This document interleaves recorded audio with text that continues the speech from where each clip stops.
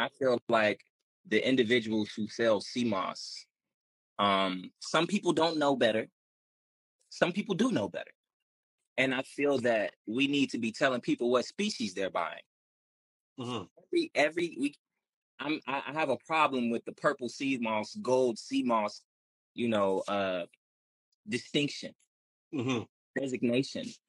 I think that wordplay is misleading because you can have five different species of red algae and they can all turn gold. And you can say this is gold sea moss.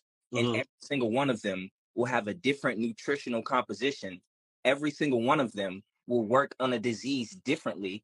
And one of them may actually be too high in the nutrients that you're looking for potentially because you gave somebody something, said it was gold sea, not you necessarily, but Hmm. somebody gave them gold sea moss, not letting them know what species it is. So I think that it just leads to confusion. Hmm. So one of the things we left off with Yeah. was, would you guys, as something, maybe that's not something that you thought about, but now that that was brought to your attention in the past, is that something that you have brought up, readdressed as something that you would like to do? That being adding the actual species of the algae on your website for the public to see.